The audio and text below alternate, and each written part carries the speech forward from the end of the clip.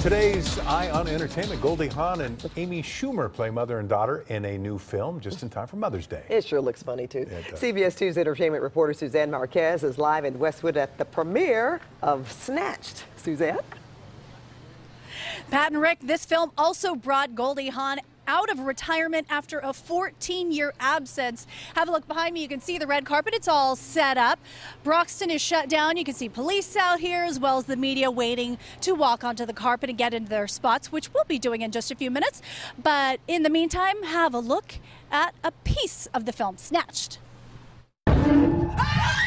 What's your PIN number? Everything he says. I already am before you told me to. Okay. 1, 2, 3, 4. Oh, God. I was gonna change it. I will get us out of here. That it does look hilarious. In Snatched, Goldie and Amy head to South America after Amy's character is dumped but get kidnapped in paradise. Goldie says the right person and a funny script would lure her out of retirement, and apparently Snatched did the trick. It's in theaters this Friday, so take your mom if she can watch a rated R film, because that's what it is. The Rock for president, Dwayne Johnson says he thinks it's, quote, a real possibility. In an interview with GQ, he revealed he was asked for endorsements by both presidential candidates last year, but didn't take sides. He says he's an independent. When pressed for details, he said he's against the travel ban. Oh, we can hear him singing Moana right there.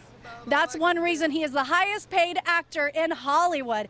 Now, as far as being political, he says he doesn't believe in the travel ban because he isn't a believer of bans on immigrants. But highest paid actor in Hollywood, what's next? The presidency? You never know. Pat and Rick, send it back to you.